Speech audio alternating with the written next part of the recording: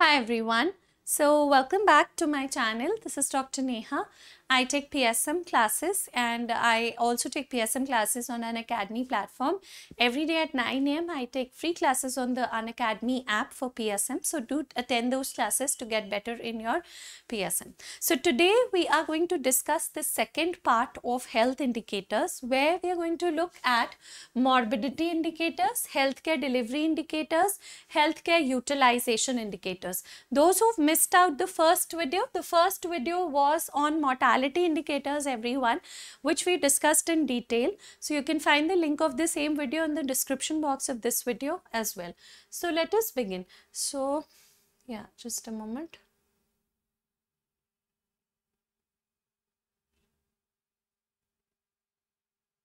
Okay, all right. So we'll talk about morbidity indicators. Now, before I discuss what is morbidity indicators, everyone, just look at this question, indicators. Let's quickly revise what were indicators.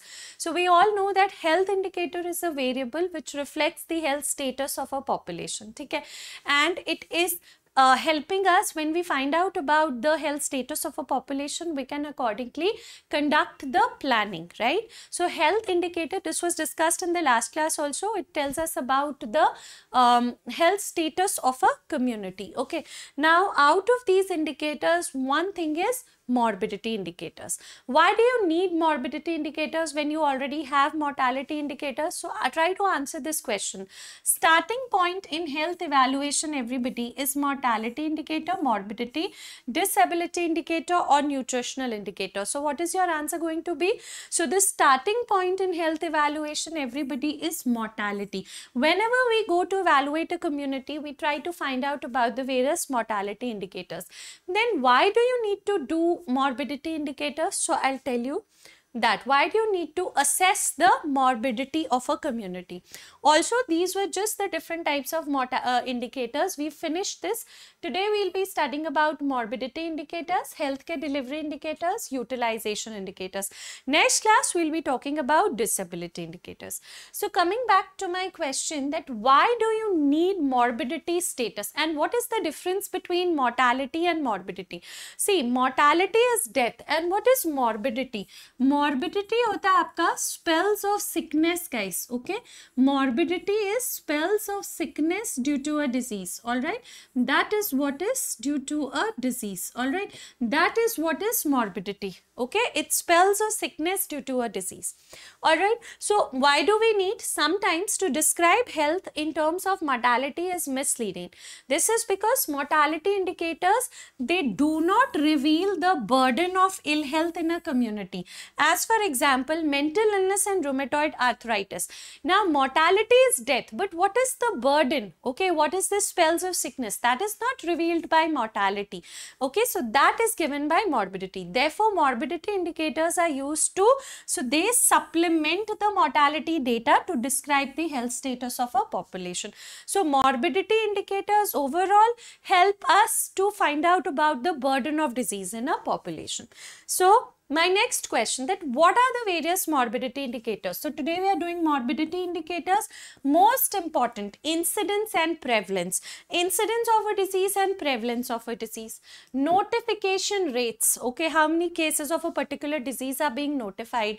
The attendance rate at our OPD departments, health centers, etc. What is the attendance rate of patients? Okay, admission, readmission and discharge rates of the patients, duration of stay at the hospital, okay, this is also important, and spells of sickness or absence from work or school. These are all morbidity indicators. They reflect the burden of ill health in a community. The incidence, prevalence of a disease, notification rate, how many cases of a particular disease are getting notified, the attendance rate at the OPD departments, the admission, readmission, discharge, duration of stay at hospital and spells of sickness. This is a very important MCQ based slide as well. कोई भी इसमें से indicator आ सकता है. I'll just show you a question. Okay, which of the following is not a mortality indicator? So year of potential life lost, we did this in the last class as well. Year of potential life lost is okay, which is like if a person is expected to survive till 75 years, dies at 30 years. So how many years of potential life lost is 75 minus 30 years. Okay, life expectancy, we all know this is also a positive mortality indicator. ये हमने last class पढ़ा था. The number of years and newborn is expected to live considering the current age specific mortality rate, guys. This is infant mortality rate, death of an infant 0 to 1 year of age per 1000 live births. Those who've missed the mortality indicators lecture, please go through it. In the description box, you have the link for that lecture also. So the answer over here is prevalence, because what is prevalence? So let's try to understand what is incidence and what is prevalence. Okay, incidence and prevalence बहुत बार पूछा जाता है. What is incidence of a disease, guys? Incidence होता है the number of new cases, all right, number of new cases per 1000, yes, total population at risk. Okay, for a particular population, what are the number of new cases? That is incidence. When we start with our rapid series, you will see that incidence is best evaluated by a cohort study. Okay, and what is prevalence, everyone? So prevalence होता है आपका total cases. So when I write total cases, guys, it means total cases मतलब होते हैं new plus old cases, ठीक है, divided by the total population at that point of time, multiplied यहाँ पे जब हम prevalence करते हैं, it is 100. Okay, so please look at this definition of incidence and prevalence. Incidence is number of new cases, prevalence is the total cases. अब एक चीज और ध्यान दो, incidence में the multiplier is 1000. So actually incidence, guys, if somebody asks you is it a rate, is it a ratio or a proportion? So for incidence or for a rate, we all know that numerator is a part of denominator. Okay, numerator is a part of denominator, but the multiplier is 1000. So incidence is the rate. Okay, incidence is the rate, guys, because whenever you will have to look at the multiplier. ठीक है, so in rate तुम्हारा जो multiplier होता है, guys, that is 1000 or it is 10,000 or it is 1 lakh. But when incidence but when numerator is a part of denominator, but the multiplier over here is 100, guys. Okay, then it is a prevalence और over here it is proportion. जब multiplier 100 हो जाता है, वो proportion हो जाता है. अगर multiplier 1000 है, 10,000 है, 1 lakh है, वो rate है. We'll be discussing this in tools of epidemiology separately, also will be taken up. But right now just focused on the definition of incidence and prevalence. Prevalence we get from which study design? Cross-sectional study design. Okay, so that is another important point. So that was the question. Also, you must know, just a second, yes, you must also know some other morbidity indicators, notification rate, attendance rate, all of these things. Okay. So going to the next type of indicators which we will discuss today is utilization indicators and healthcare delivery indicators.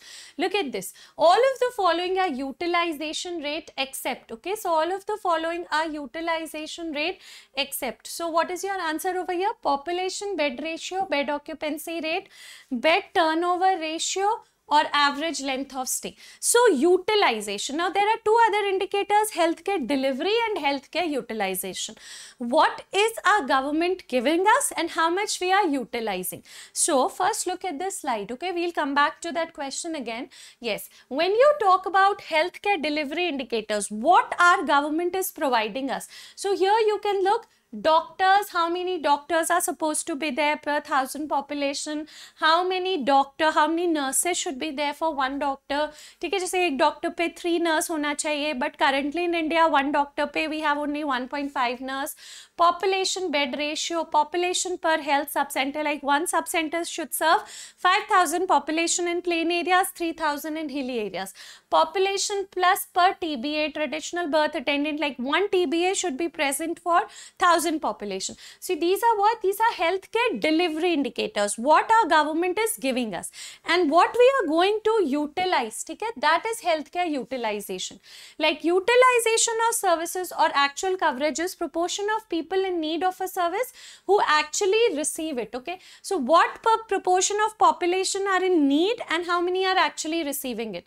Okay? So it is affected by availability of health services, accessibility of health services, attitude of individuals. Now we are offering immunization, but many times the parents might refuse to get their children immunized. Okay, so this is what is healthcare utilization indicators. Okay, those who are in need of services and those who are actually receiving it. So that is healthcare utilization indicators. इसके कुछ example देखो.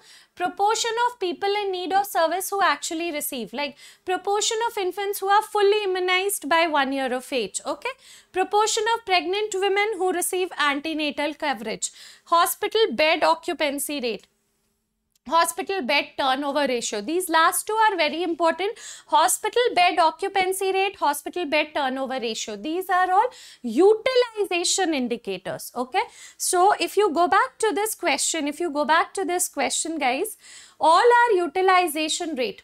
Population bed ratio. So this population bed ratio क्या हो जाता है? This is a healthcare delivery indicator. Okay, this is what the government is giving us. Okay, how many beds should be present for at least 1000 population?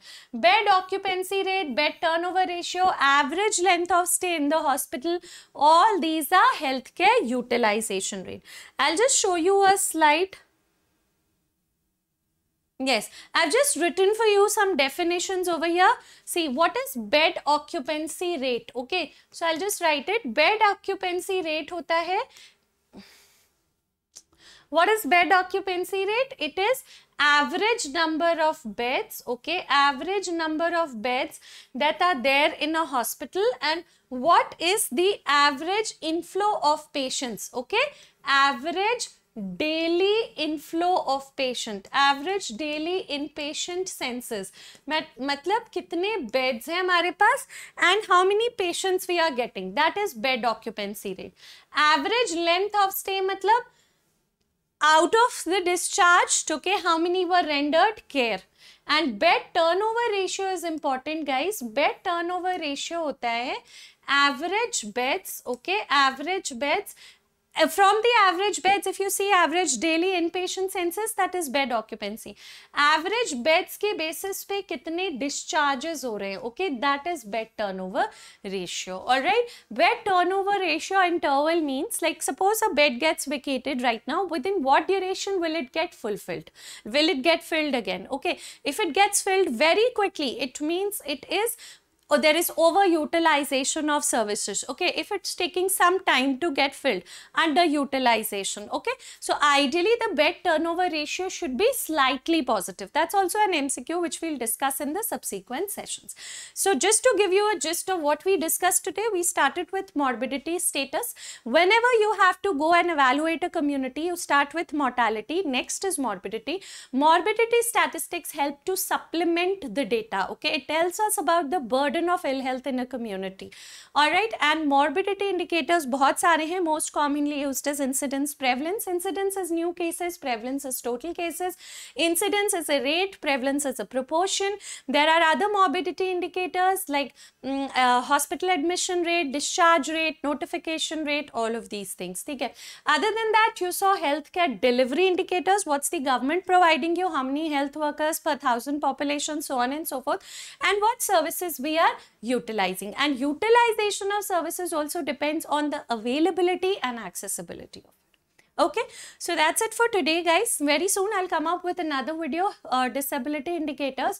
Please do try to study these in the way I'm teaching you, because then we'll have an MCQ round also, and I hope it's making PSM better for you. Thank you so much. If you want to attend my free classes every morning at 9 AM on Unacademy app, I take free PSM classes, so hope to see you there. Thank you. Bye-bye. Have a good day. Be safe.